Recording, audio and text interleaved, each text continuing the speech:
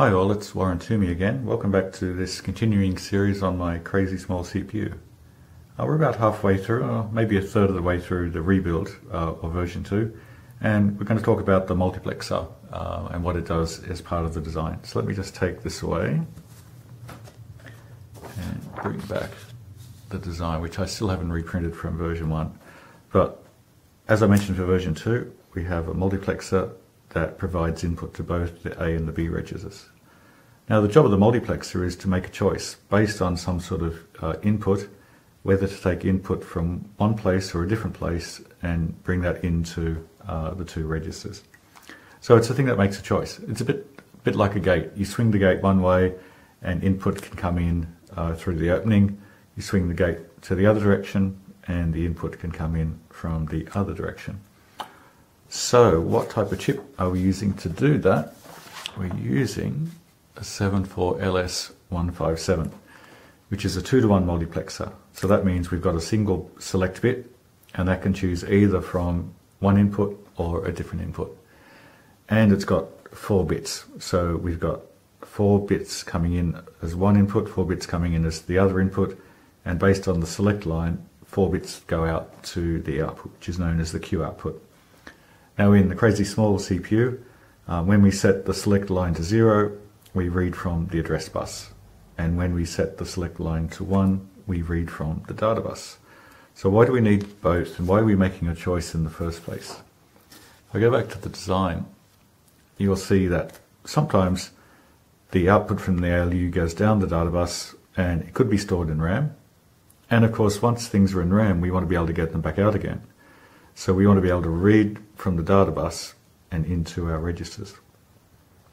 But when you first turn on the computer, what's in RAM is a bit spurious, and sometimes you actually want to get known constant values. So the alternative place is to load from the ROM where things are known, so we can read part of the address which would normally be used for selecting the RAM, but we can take 8 of those bits and select the bottom 4 and use those to be a constant. So by having the multiplexer, we can either choose to read from RAM or read from the data bus, or read a constant and set the registers up to have constant values. Excellent. Now let's talk about the 74LS157.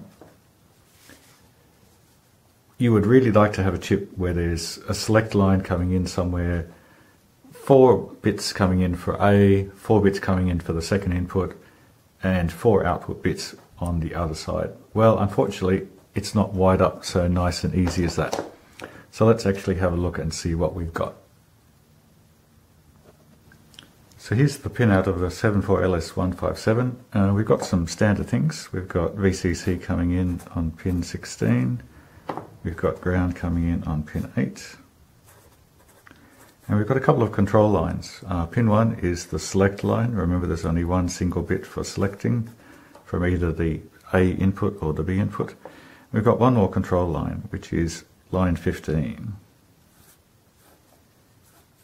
Active low enable.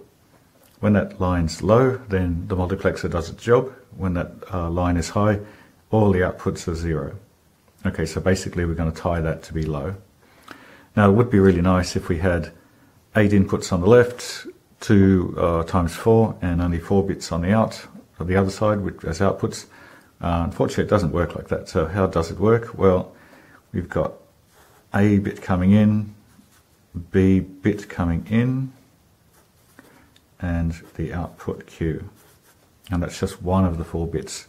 And this pattern repeats. So we've got an A bit coming in, a B bit coming in, and a Q bit coming out. Over on the right, same pattern, an A bit coming in, a B bit coming in, and a Q bit going out. And of course an A bit coming in, a B bit coming in, and a Q bit going out.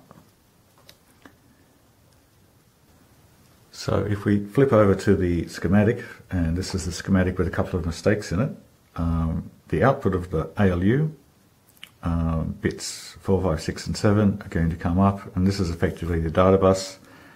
It's possibly going to be written into the RAM, but at the same time, 4 of those bits are also going to be taken down to go into the multiplexer.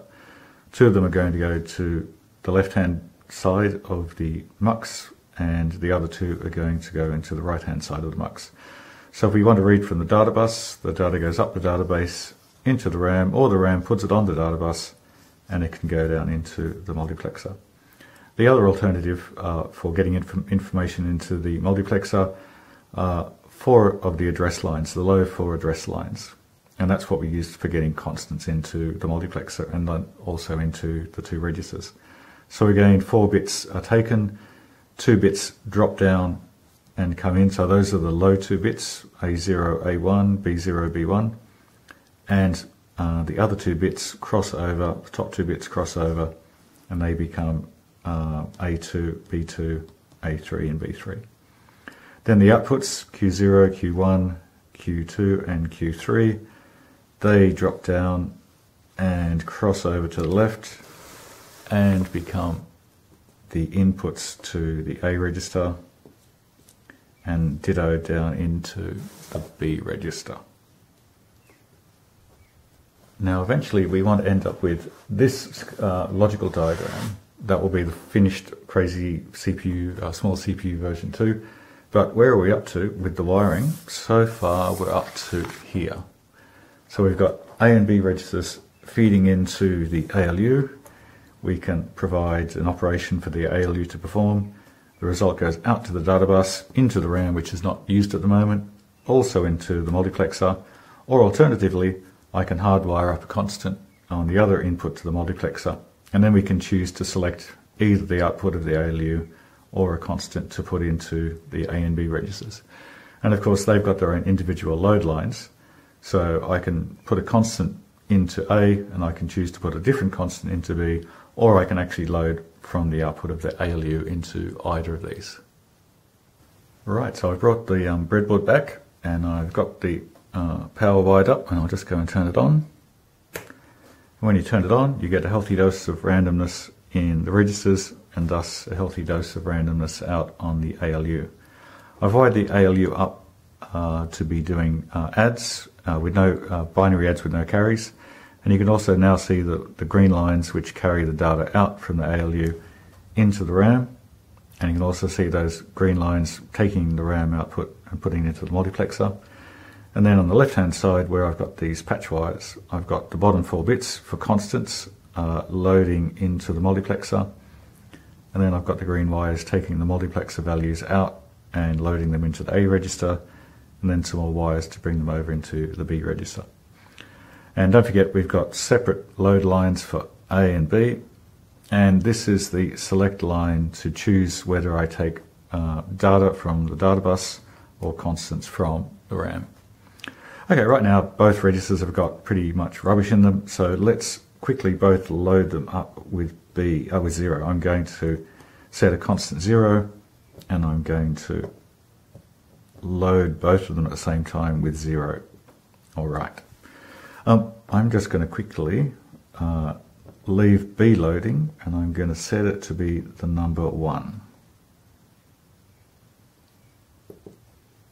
All right, remember that the register LEDs are backwards, so we've got least significant bit 1, and of course 1 plus 0 is the number 1.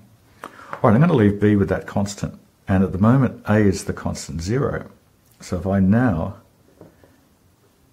change the multiplexer selection line and make it high, it's now going to be loading the A register. Well, let me just set the A register up to loading. I'm going to be loading the A register from the data bus, which of course is the number 1. So if I press the clock button, hopefully I'll get 1 loaded up into the A register. Excellent. Now you'll notice that even though we've loaded A up into the A register with 1, we now have 1 and 1 is 2. That 2 is not being loaded into the A register. So even though the number 2 is there, and the output is going down the data bus into the multiplexer, and this side of the A register actually has the number 2, we're not loading it until we set the load line and we toggle the clock. So we've basically now got a loop. We've got addition going on, a constant 1, and every time we make a new addition, it cycles out and gets loaded back into the A register. So fingers crossed, if I don't get too many clock glitches, I press the button again, 1 plus 1 is 2, 2 is going to be loaded down the lines through the multiplexer and into the A register. And it worked. And this time 2 plus 1 is 3. The output of 3 is over there. It's coming down the lines, waiting to be loaded into the address register, the A register. And I only have to press the button for it to load 3 into the A register. And of course now we have 4. And basically I now have a counter. So I have this beautiful little loop. If I go back to my lovely little diagram, which I had just a minute ago, B is the constant 1, A and B are being added, the output goes out and back around into the multiplexer, presented to be loaded into A. As soon as I press the clock button, it gets loaded and the cycle repeats. So if I don't get too many clock glitches, I should be able to count, what are we up to, 4, 5, 6, 7, 8, 9, 10, oops, 10, 11, 12, I've clicked too many times, 13, 14, 15, and next after 15 is 0, and there'd be a carry coming out on the carry bit on the ALU. I've glitched again, 4, 5, 8, oh dear, it's a bit sensitive, not too much debouncing going on here. You get the general idea, it is actually working, I'm just not pressing 3, 4, 5, 6, 8, 9, 10, 11, 12, 13, 14, 15, and back to 0 and back to 1. Alright, so even though we don't have any control working at the moment, we can manually drive what control lines we've got to choose the input of the multiplexer, to load the A and B registers as required, and to choose what ALU operation we're performing. Excellent, so the data side of the CPU is actually fairly nearly complete. We've only got to put the RAM into action and also set up the flags register as well. And that's probably going to be the next video coming up.